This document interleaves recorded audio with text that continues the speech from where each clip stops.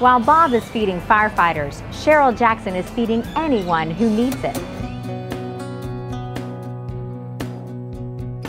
Well, the Giving Movement is an organization where I founded it because of my mother, seeing my parents give so much, my mother and my father. When I lost my father, I wanted to do something to honor my mother, Minnie Ewing, who is like a living legacy to me and a legend in my opinion. And so I founded this so that I could teach not only the old, but go into schools and teach the young people about what the Giving Movement is and what giving can be and what it can do for you if you give on a consistent basis.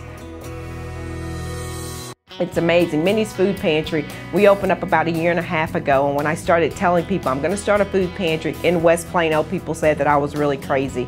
I remember the first month with Minnie's Food Pantry, we fed about 25, 50 families, and we thought we were just doing great. And if you fast forward it now, 18 months later, this month we'll feed over 1,000 people. We've distributed at Minnie's Food Pantry over 600,000 pounds of food this year alone. We are on a record pace. We probably will end up with over 1 million pounds of food distributed by the end of this year. I mean, we have what we call a client choice pantry. And basically, we don't just hand a person a box. That's easy to do. But we believe that they should be given a choice. So when they come in, they fill out a form that tells me all the canned goods and vegetables that they eat. And our volunteers are back here filling out what they say they eat. And then when they actually hit the front door, we give them a basket and they're actually able to go around and shop. And it's their choice. What do you want? Cap'n Crunch cereal? Cookie Crisp cereal? And you should see the looks on the people's faces that we serve. I mean, they are so grateful. They will stop in the middle of the pantry and literally cry on our shoulders and say thank you.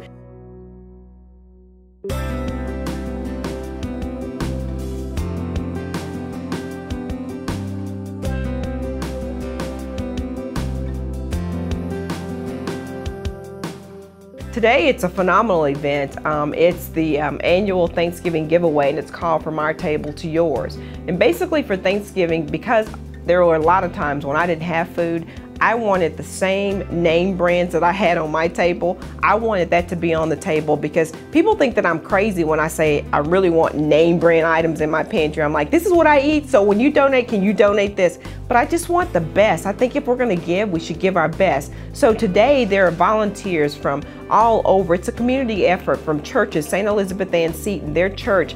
Last year we were in the elements. This year the church came to us and said, look, we want to offer you our gymnasium so you don't have to be outside in the cold screaming and yelling and hollering down the. So we've got over 45 volunteers that have come together, and they're doing everything from a turkey, including a turkey, a ham, macaroni and cheese, mashed potatoes, corn, green beans, Duncan Hines cake mix, and then with the frosting as well. Velveeta cheese for the macaroni, because you know, I like real cheese on my macaroni, and including just, I mean, fresh breads, everything. They're boxing it up, and the families are lined up outside, and they're ready to come in and they will feast. And what I could have chosen to feed people on Thanksgiving Day, but why would I when I can give them a meal, let them take that home and be with their families? And they are so grateful. I mean, the spirit of the place is just amazing. I mean, there are people crying outside, there are people hugging, and you know, there's smiles everywhere. And it's because, you know, a couple of people just wanted to come together and make a difference. And it just keeps growing. I mean, this thing is just mind-boggling for me.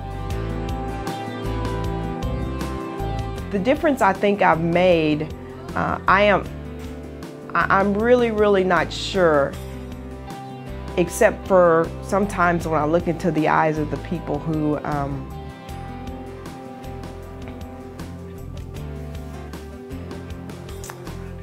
say thank you. And those are the only 2 words sometimes that they can say because they are so broken. Because I ask myself sometimes, is what I'm doing really making a difference? And then it's for the man that walks out the door here and then comes back and say, please, can I just have a hug? I've got 5 kids sitting at home. One had 6, and his wife had just got ran over by a car. And he said, I used to donate. I made $2,500 every week, and I would donate to a food pantry. And he stood in front of me crying because they'd hired a young kid in his place. He said, I have 6 kids, and I don't know how I'm going to feed them. I think it's those moments where I think that I'm doing something right, when that man just lays his head on my shoulder and said, you're my angel. And I think that anybody can be an angel. You know, you question what you're doing on a day-to-day basis, but I'm reminded of what my mother and my father says, that only what you do for Jesus Christ is going to last. And so I don't measure things by what I do on earth. I measure them by the value that I will receive in eternity, because that's the one that's going to have the final answer. And so if I can just change one person, which every time we open up these doors, I know that that's what we're doing, then I know that I've made some kind of difference. And I just want to leave a legacy like my parents taught me. I want to teach that to my kids, and I want to teach that to my friends and my family, because you can hear those people out there getting food, and I was one of those people, and I'm just grateful to be able to serve. It's Matthew 23:11 that says, "He that is greatest among you, let him be your servant." And so there's a lot of great people outside those doors, and I'm trying to make everyone around me great. So that's the difference I want to make, is just making people, ordinary people, great people, and that's through service.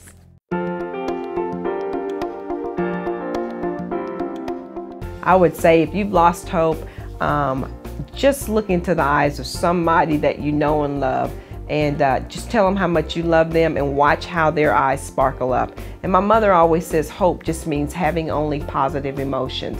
I would say that if you've lost hope, bring it back to those positive emotions. You know, sometimes people come in here and they're complaining about some of the things that they don't have, but then I tell them, but you walked in here, you have legs. You can smile. If you want to give it to me, you can share a smile with it. So I would say just look inside yourself at the positive. Think about 5 things that you have, not have not, but what you have, and then the hope will come back. And then surround yourself with positive people, or volunteer. If you think that you're doing bad, go volunteer at one of the charities, and you will see that there's somebody so much worse off than you. And I promise you, you'll get your hope back and say, I think and I hope I can make it just one more day. Coming up next on Hope Help Heals Tour of Giving.